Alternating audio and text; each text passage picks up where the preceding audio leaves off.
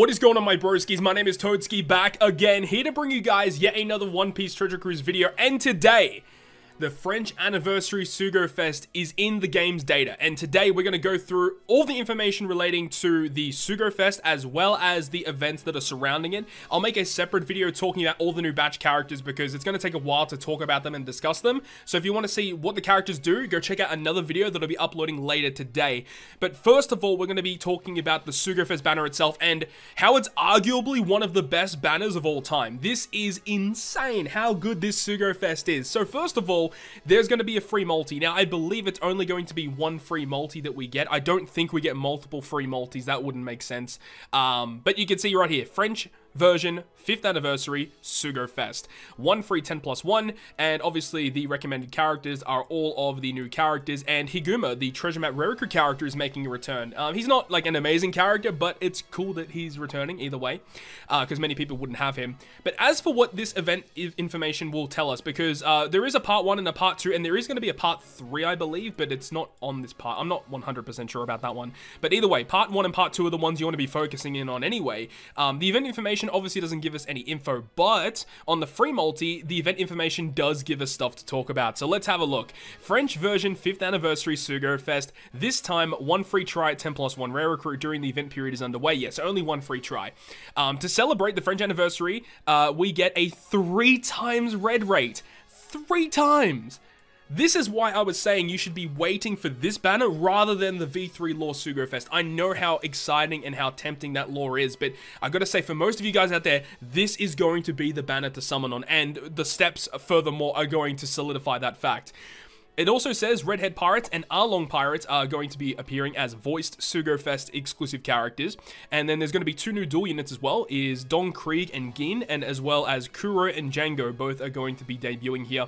And then the treasure map Higuma is making a return. Now, it was weird when they announced this, but there is also like a new debuting character that's going to be available just for global right now. It's super, super weird. It says there's also a special gift character just for this SUGOFEST. For users that recruited the SUGOFEST exclusive Redhead Pirates, either in their 5-star or 6-star from the French 5th anniversary SUGOFEST, so it looks like you can pull their 5 or 6-star form, they will receive a new Marquino, proprietor of the Relaxed Tavern, who is available to support the Redhead Pirates at max level and support level 5 as a gift. So this is saying that if you were lucky enough to summon and get Shanks' crew, you get your hands on an exclusive support unit. Now, it also, I believe it goes on a little bit to talk about what she does. Applicable characters that she supports, Shanks, Beckman, Lucky, Roo, and Yasop, obviously makes sense. All characters that consist of the characters above will be applicable, so you can still attach it to like Ben Beckman and Shanks, the treasure map unit as well. Marquino, proprietor of the Relaxed Tavern, support effect level 5, once per quest if you're inflicted with Chain Multiplier Lock or remove SFX. So, Chain Lock or the Blindness debuff, if those are inflicted to your team, she removes those by 3 turns. That is actually insane for a support effect, and you get it for free if you summon Shanks' crew. I don't know how I feel about this, man, because it says she has a powerful support effect, so don't you miss your chance to get Marquino by recruiting Redhead Pirates. Yeah, I understand that, but like, you're saying for people to summon for the debuting legend, and if they're lucky enough to get him, then you get this support unit as well. I don't really know how I feel about this. I feel like they should have just had another event where she was available after you complete a certain amount of runs, just so everyone can get them. I'm not a big fan of that. Will be distributed accordingly, applicable to users at the end of the SUGOFEST. The character will be directly added to your character box, so please be careful of accidentally using or selling the character. There will be a separate mail notice when the characters have been distributed. Regardless of how many Redhead Pirates you get, you only get 1 copy of the unit, and it says, cannot be recruited from this SUGOFEST and future rare recruits. She may become obtainable again in the future through means such as event rewards and gifts like from this SUGOFEST. Yeah, look, I'm sorry, but this ain't it, Chief. This is definitely not it. I'm not a big fan of that because people have to summon for the new unit in order to get the support unit. Not a big fan of that. As I said, you should have just had it as a Chopper Man mission reward. But what I do like is everything else that surrounds it. 3 times red rate is awesome. I believe this free multi will not be 3 times red rate, so don't get too excited. And also, this banner will be debuting on the 27th 1900 PST. Hopefully you guys understand that. This is the banner to summon on. Let's talk about the actual steps here. Now, the steps for this banner. First of all, the first multi is going to be just regular Regular legend. You get a legend after the first multi, and it is also a 30 gem multi-pull. That's very good. The second multi is also a legend, and I believe it should be going to 50 at that point. The third is going to be a legend that debuted after June 2019. If you guys have seen the Lore Sugofest steps, you would see that that is a very recognizable step. So basically, character that's debuted within the past 12 months. It's pretty good. So that's going to be from Cat Dog, Legend Jack, Carrot onwards to now. So that will include Shanks Crew, Arlong Crew. The new lore should be on this as well. So this includes a lot of characters. The fourth step is going to be a legend. The fifth, all wanted posters are Sugofest exclusive. What? The fifth multi, all red posters. All red posters. What? Oh my god, like, yeah, this is this is definitely one of the best banners of all time. The sixth multi, again, another legend.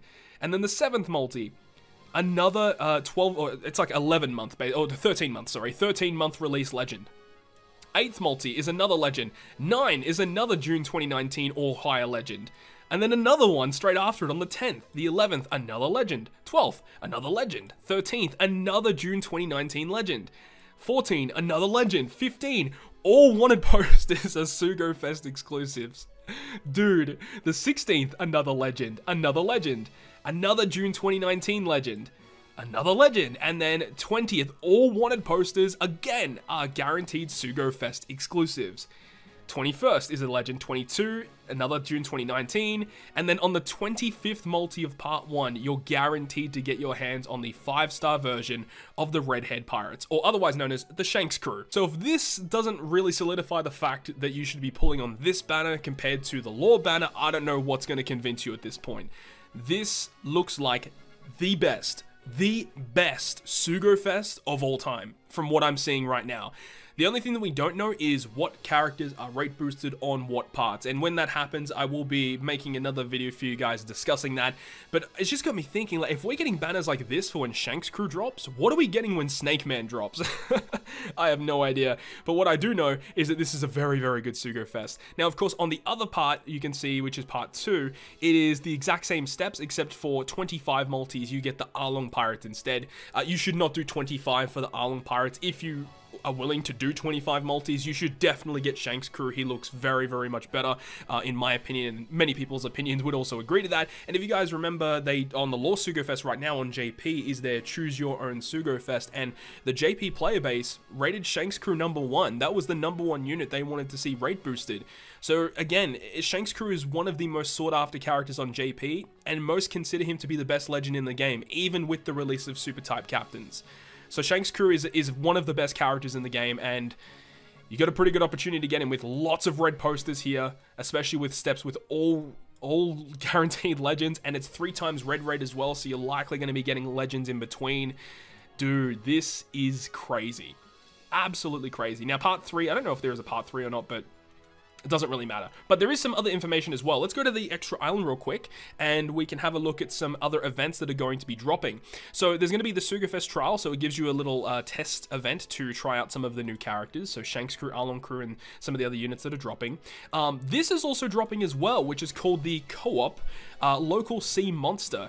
This is weird. It says it's a ranking event. This is very odd because this character is a global first character, this sea monster right here. Now, this sea monster is actually really good. So he has a special ability which does 5,555 fixed damage. I guess it's for the 5th anniversary. I guess that makes sense.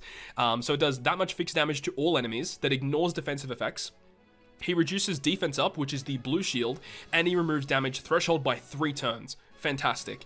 And then Psy and Quick characters get a 1.75 orb boost, and if you land 3 perfects, you get a 2 times orb boost for Psy and Quick in the following turn. For a free-to-play unit, this is immensely powerful. I don't know what classes this character is. I would guess this character is probably a powerhouse something. I'm not really too sure. But you can get your hands on some support medals, some lobsters, which are good for leveling out your characters, and some potions too. So very interesting. We'll have to see a little bit more information over the coming days about what this is about. But there are some Chopperman missions that are relating to this. We'll go through in just a little bit. There's a new lottery event that's going to be playable as well. So it says you can clear it once per day. And I assume it's going to be very similar to when the Kaido event, or was it when Luffy and Zoro came out? I can't remember when, but there was like an event you played every single day and it gave you a really good chance to get some rewards. So It's going to be very similar to that, I assume. And then we have an hour-long event out, which gives you the opportunity to pick up some skill books of recent characters. So you've got Limited Recruit Caesar, you've got the new Law, you can get his skill books here, and then Shanks crew and Arlong crew. The new Luffy and Sabo from the Law Sugofest are available here as well. Django and Kuro, and then Gin and Don Krieg. So skill books for new characters, always good. And then there is a new raid boss. This is a new raid boss, Buggy, who is going to be dropping. He is pretty interesting, actually. He's actually a dual unit or a crew unit where you've got Buggy as one unit and the other one is Kabaji and Moji. So when they're in their combined form, they are a 3x captain with 1.2 HP, boost his own attack by 3.25, int slots are beneficial for your team, and then gives you a chance to dupe drop an item at the end of the quest. So for a dupe dropping captain to be a 3 or 3.25 captain, that's actually pretty good. As for his special, he will go ahead and reduce all enemies' nullify damage by 2 turns. He does 100,000 fixed damage to all enemies, which is good, and then delays them by 2 turns and changes G, bomb, and unfavorable slots into matching. So a good all manipulation, a delayer, and fixed damage. Pretty good unit overall. So this is going to be a character you can farm for, and of course he's going to be likely boosted in future treasure maps and stuff like that. So you definitely want to get that done. But as for the Chop Man missions before we end this video, the Chop Man missions are nuts. So there is an event here where you can max the special level of the Buggy and you get 3 gems just for maxing the special, so make sure to do that. Then there's quests just for completing certain events. So depending on how many times you've cleared it, you will get certain rewards here. You can see that there's a gold ticket, which will give you, it's a 4-star or better ticket after 15 clears of anything, basically. Some more gems, support medals, another rare recruit pool, some more gems, a feast, another rare recruit pool. You see, there's so many good rewards, another 5 gems here. So just by playing the game, you get your hands on some pretty good stuff. There is also login during the event period to get your hands on Croc and Daz Bones. This character's been out for a really long time now, but for newer players or people that don't have this character, you can get your hands on him now just by logging in during the French anniversary. And then there is the stuff relating to the sea monster. So if you clear the sea monster 1 time on any difficulty, you get a 4-star or better rare recruit pool. You get some gems for 3 clears. 5 clears gives you this: a boiled lobster ×1 and a choose 1 Sugofest exclusive ×1. This is the first time in like 2 or 3 years that Global has had the chance and the opportunity to select a Sugofest exclusive. We don't know what characters are selectable from this event. I assume that when we get the information about the co-op Sea Monster event, it's probably going to have it in the information about what characters are selectable. And I might make a separate video about that, talking about like what are the best ones to pick, because some might be better than others. What I really hope to see is version 1 Rayleigh or Corazon. I hope that both of those are available, or at least one of those are available, because those are some of the oldest characters in the game that people still struggle to pull, and they are still so good to this day. They have amazing support effects, so I really hope that Corazon and Rayleigh are there, but it might even include some more recent characters, maybe characters within, you know, year 4 or year 3 maybe. We're not really too sure right now. But I mean, last anniversary that just passed with Kaido, they gave away freaking Legend Lucy for free, so who knows what's going to be available in this, right? Either way, we get to choose a free legend, which is good. I'm really happy that that's coming back. So shout out to Yoshi-san for providing some amazing events during this anniversary period. We get another Final Forbidden Tome set, we get some Limit Break stuff, some more gems, and then obviously Chop Man missions relating to specifically the higher difficulty of the Sea Monster to get more copies to max him out. I assume he Limit Breaks as well to reduce his cooldown. Probably, we'll see stuff like that. But man, as I said, amazing Sugofest, amazing events. Actually, there is one more thing that we forgot to talk about before we ended this video. I did actually see someone let me know about this. If we go to the unlockable quests, and it loads up, there are all the unlockable ships are going to be available until August 21st. So look, I've already made videos in the past talking about which ones you should pick up. I think Ho is the #1 priority. Make sure to get this ship no matter what, even if it means it's 30 less gems to pull on the Sugofest. Get this ship. It is so good. Get this ship. Zunisha is also a really high priority ship, I would say. Megalo is exceptional. Koi, not so much. But we have a new ship. We have a brand new ship, which is the Arlong ship. Now, I do think this ship is worth it. It is a very powerful ship. It reduces cooldowns. If your captain needs to be strength, dex, or quick for you to get the boost, but you get a 2x attack boost with a ship. But then every single turn, the attack multiplier will slightly get reduced, and it caps out at 1.3. But basically, if you're in a Kazuna Clash or some sort of content that you can clear very quickly, you want this ship because it gives you a humongous attack boost. So I do think it is worth it for like Kizuna clashes and stuff of that nature. So it is available there for 30 gems, and that's going to be available on the time of the French anniversary as well. So that is going to wrap it up today, guys. As I said, the best banner in Treasure Cruise history. Save your gems for this banner. It is so good. So hopefully you guys enjoyed the video today. If you guys did, make sure to leave a like, and if you want to stay up to date with all the content I post, including more One Piece Treasure Cruise content, make sure to hit the subscribe button down below. But on that, guys, I'll see you guys within the next video.